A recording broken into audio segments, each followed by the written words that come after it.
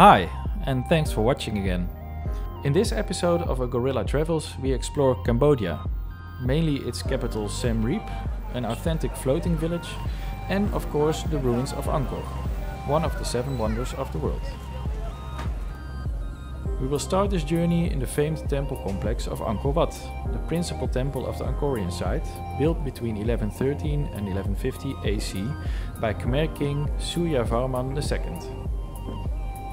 The temple was originally built to be his personal mausoleum, and it is now one of the largest religious monuments in the world, on a site measuring more than 400 acres.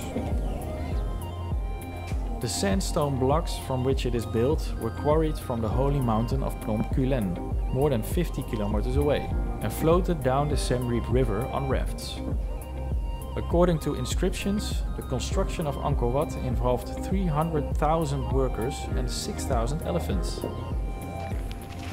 Angkor Wat, with its lotus-shaped towers, is probably the most iconic of all the temples here at the archaeological site, and it's pretty magnificent from the inside as well, so let's take a look.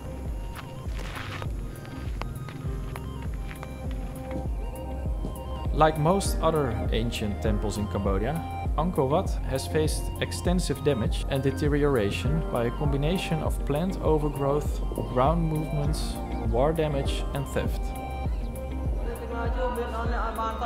One of the things you can do while wandering around Angkor Wat is to receive a blessing by one of the monks in the complex.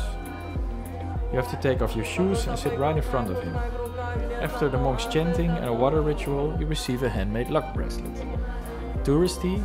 Yes, of course, very much, but it still feels kind of special.